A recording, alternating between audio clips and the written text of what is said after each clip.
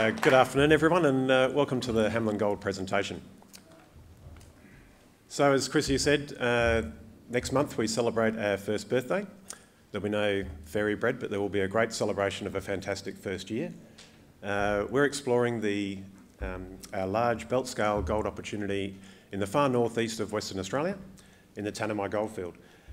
We've got built ourselves a great exploration team. We've well cashed up, as Chrissy mentioned. And what I wanted to do today is basically share with you a bit of our exploration strategy and some of the early exceptional results we've been seeing from that program. The board, myself, geologist with 30 years experience, joined with Justin Osborne, another geologist, and along with Clayton Davies, an experienced exploration manager. We have about 85 years of industry experience, which makes me feel very old all of a sudden, right from project generation through to mine development and production. Joining us on the board, Philip Crutchfield is a King's Counsel based in Melbourne with extensive corporate law experience, and Will Robinson, the ex-president of AMEC, and a commercial background. So a really well-balanced board. We have a very simple capital structure as of the June quarterly, 7.1 in the bank. Importantly, our shareholder base is very tight. Top 20 hold near on 60% of the stock, and that includes two key investors, Goldfields and Silver Lake, both taking 10% interest in the IPO. So where we're located, a bit of an introduction slide. We are right on the Northern Territory WA border. Our lease holdings are all in Western Australia. On the Northern Territory side, and a lot of you may not know much about the Tanami Goldfield, it's kind of a bit of a hidden gem, but I want to tell you a little bit more about this area and why we think the prize is so significant. So there's some big boys in the room up there. Newmont in blue there, and the sort of mustardy yellowy colour, Northern Star and joint venture with Tanami Gold. On the West Australian side, made up of pretty newcomers, including us, PVW and Killy to our north, and the most recent company to join us up there is Black Cat Syndicate, who purchased the Coyote Gold Mine from Northern Star just earlier this year. So the area on the west side of the border, generally newcomers. We've all been very busy this year. I was up there only a few months ago and there were 5 rigs in the field drilling away for those 4 companies. Probably the most active exploration this area has ever seen since gold was first discovered in the early 1980s. There's a real boom going on there. We're actually all benefiting from each other, working side by side, and we'll see some really interesting results come out of this district, both for gold and rare earths up there in the north of WA. Using that same footprint and looking at the geology of the area, state borders don't change geology. The Tanami Goldfield extends from over about 300 kilometres of strike from the bottom right there to the top left. We hold about 100 strike kilometres of that corridor. And the important point here is geology is the same, key structures are the same, the geological setting of the deposits is very much the same. What you see though in the Northern Territory, over 25 million ounces of endowment. On the West Australian side, less than 1 million. And that really comes down to a lack of exploration immaturity. And that's what we see as a great opportunity up here. Previously, the Tanami would be known as probably still is by some, as a difficult, remote, hard place to operate. We're talking about desert sands. We don't have the outcrop Tony has to deal with, which is kind of a blessing for us. We believe that's where you could hide a significant gold system, and some of the results I'll show you today will point towards that. But it's, as I mentioned, it's starting to get some real focus. So we expect to see the pendulum of ounces add to the left-hand side over the next few years. But I want to spend a bit of time talking about Newmont's. I've obviously pressed that just a few many times. Some of you might not know much about the Calais operation. So held by Newmont, the world's largest gold mining company. This is the lowest cost gold production in their entire portfolio across the globe. It's an absolute cracking deposit. It hasn't always had the greatest of lives, but more recently, in the last 10 years, this deposit just goes from strength to strength. They're producing 500,000 ounces per annum. They're going up to 700,000. They've got production going out to 2040. And that's because they sort of have begun to understand over the last 10 years the magnitude of this deposit and how to explore and find more gold. But from an explorer point of view, when we come to a new area, we don't want to relearn the mistakes of the past, and we certainly want to learn the things that have been positive and got them into these discoveries. So just 2 very simple diagrams up in the top right there. What we're showing there is just what would happen if you drilled shallow geochem exploration holes over a world-class deposit. And what you can see there, very poorly, I'll give you that, is basically a 2 kilometre long 0.1 gram per tonne maximum gold in hole anomaly.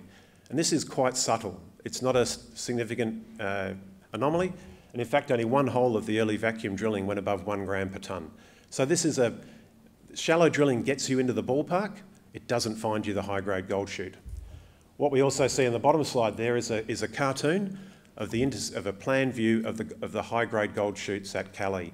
And what it is there is basically a simple intersection of the folded stratigraphy and the key mineralising structures. And that intersection produces a series of shoot-like plunging parallel gold shoots.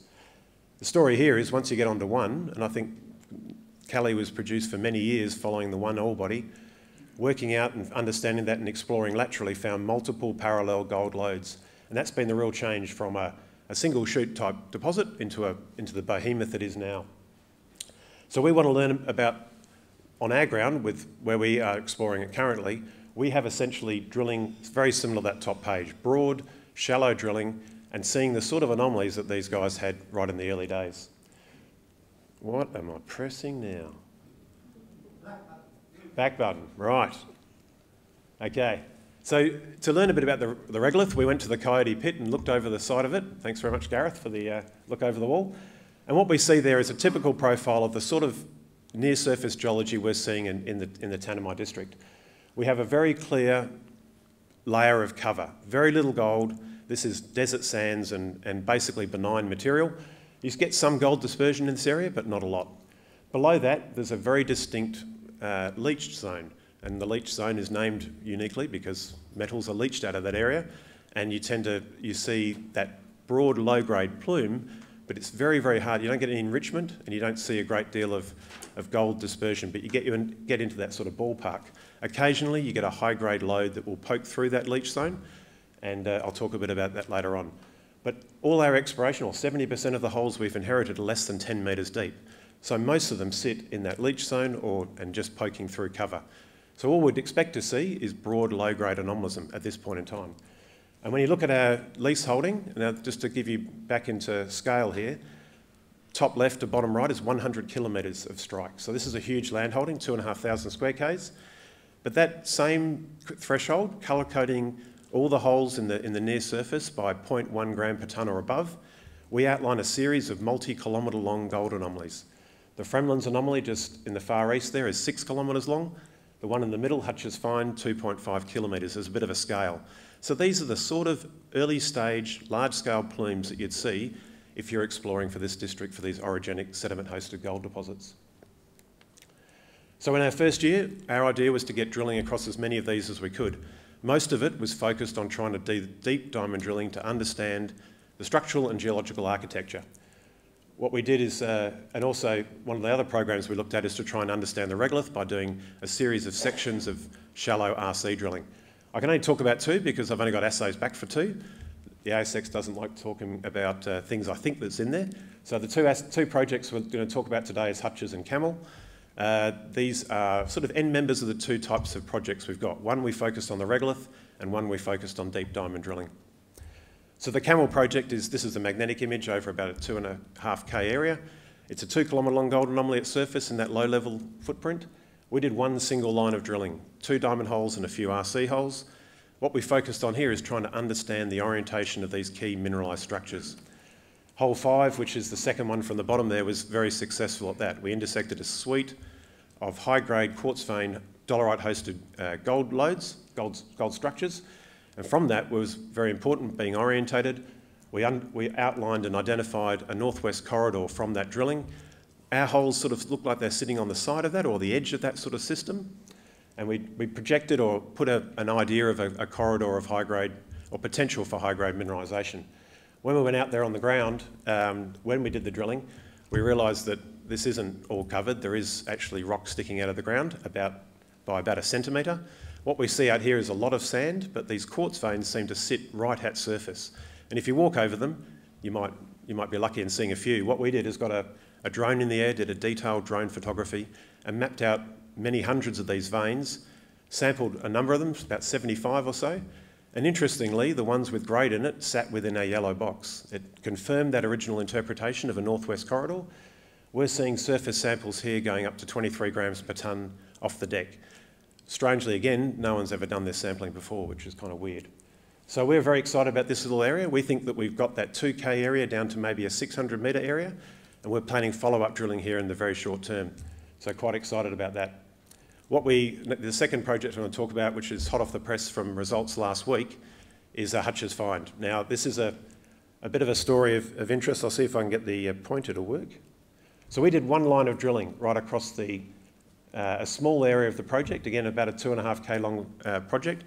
That map looks like it's drilled to death. It looks like those little dots are basically drill holes, and they're colour-coded by the maximum gold in hole. And what you see is 3 sort of semi-northwest trending corridors. A lot of those holes are 5-10 metres deep, so very shallow, but it has outlined areas of gold mineralisation, and a couple of these have been followed up with deeper drilling. So what we did is we did a test to say, well, let's try and see if we can take surface samples to try and see the gold under this shallow sand cover. So we picked an area. They are also geochem sample locations, but we also then followed up with RC drilling to try and see where the gold was dispersing in those layers that we looked at in the photograph of the open pit. So we started from background. We thought there was no gold in the west, and we'd go across the anomaly, we'd see a peak in the gold, and then we'd see back into background. Well, Mother Nature didn't read the script on this little story, and we intersected 12 metres at 4.5 grams from 6 metres below surface in an area where the shallow drilling had failed to see any great significant amount of anomalism. So 2 things we learnt from this. The post-hole shallow drilling is largely ineffective at finding high-grade gold systems, and also we can find very mineable, very high-grade material within very shallow depths from surface. So this is an outstanding result from us, and it really opens up, just on even this page, a huge area where we might be able to identify previously unknown high-grade mineralisation. So with our soil geochemical orientations, and we're using a number of methodologies to try and see through the sand, including the CSIRO-developed fine fraction soils. We're also looking at multiple fraction soils, but if we can possibly see through the sand and see these high-grade veins, we'll be able to accelerate from discovery to potentially ounces very quickly. And just to show that section, these are 100-metre spaced holes, so we really were pretty broad in our drilling. This vein is open, obviously down dip and along strike. Drilling starts again, so we got these results issued them on Monday last week. Planning this week, we're drilling again next week. So we've managed to get a rig, managed to get a loader, managed to get the TOs organised, and we're going to be out here drilling next week. So we're super excited by this. We could turn this with basically 2 days of drilling. We could have another section and drilling down dip of this, and if we can get a few pierce points onto it, we might be onto the top of a gold system. Already, as you can see, to the east, 200 metres away, another 10 at 5 sitting there from previous drillers, previous explorers. Gets the idea that we're starting to build up maybe a high-grade gold system here. So lots of results coming out from our previous diamond drilling over the next 6 months. This will be the catalyst and the springboard for our second year program. But first year we've been extremely excited, and we can't wait for what second year brings. We believe we've got all the hallmarks of a successful junior explorer. We're well supported on the market, we're well supported with a great management and board team. We've got the money in the bank, and we're very, very keen to get on the ground and continue our exploration efforts. And if we can continue to get the sort of results we've seen more recently, I think we'll be a very different beast very quickly. So if you'd like to know more about Hamelin Gold, please feel free to come out to the outside tent and catch up with us, or follow us online. I will finish with a little anecdote, because I like stories. But our front page of our annual report is graced by my son, who I've decided breeding your own field team is better than actually trying to get them on the market. So I took this young fella out in the bush when he was 10 years old, and now 15 years later he's going to do his honours next year on our project, and yeah, it's really great to share the experience with him. So all the best, and thanks very much for listening to Hamelin Gold.